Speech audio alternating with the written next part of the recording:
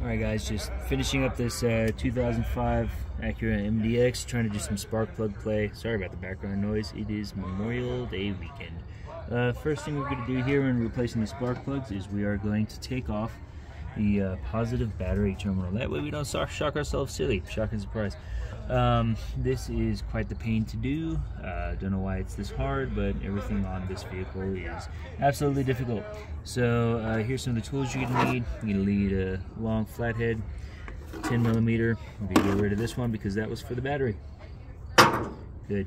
We are going to need one of these bad boys. It's a 6mm. Yeah, buddy.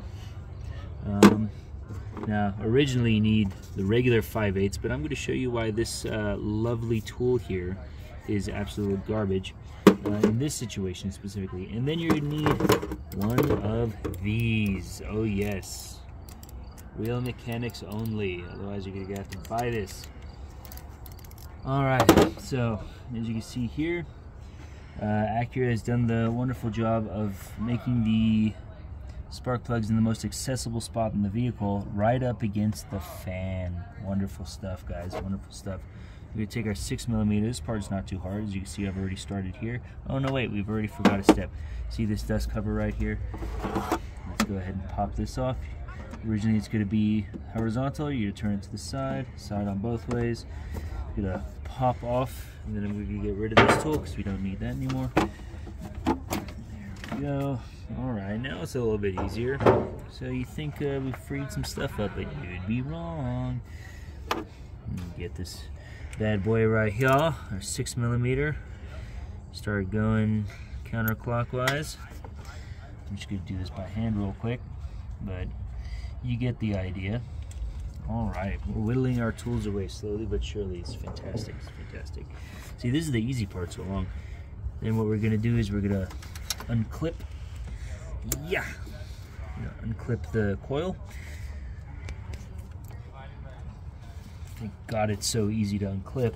I would hate for it to be hard. You can even start pulling it out if you want. Just get some extra space. Boom, beauty.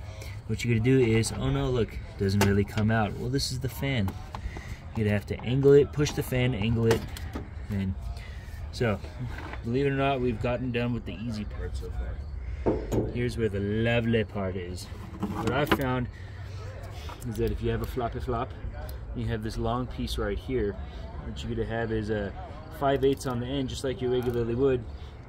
And what you're going to have is all kinds of joints on here, followed with these small extensions right here. I got 3/8 on these bad boys right now, just so it's not too hard.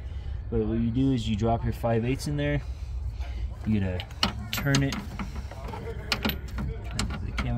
Turn it, and then this is where all these joints come in, because if you just had a long rod, this is what would be happening.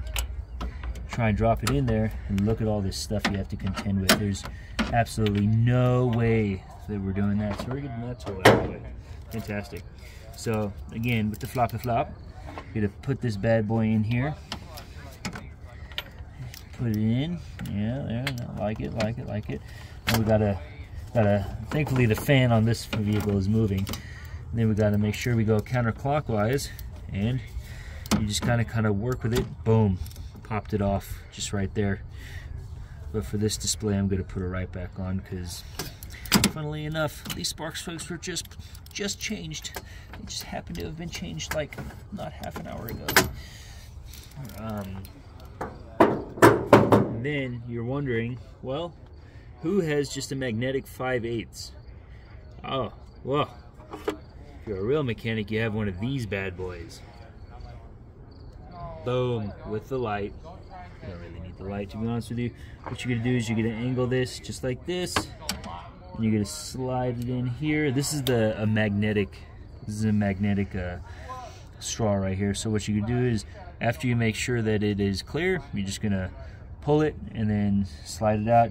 Now what I find is that you got to really angle this upwards like this, so when you come out, you're going to be holding it, and you're going to have enough space for the spark plug to get out.